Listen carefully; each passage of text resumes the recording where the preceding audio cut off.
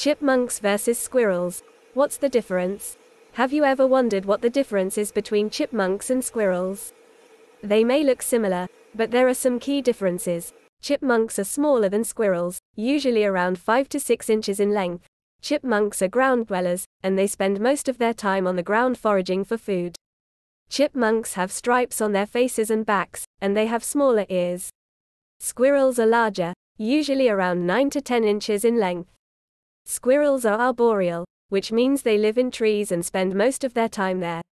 Squirrels have bushy tails and larger ears, so, next time you see a small, striped animal on the ground, you'll know it's a chipmunk.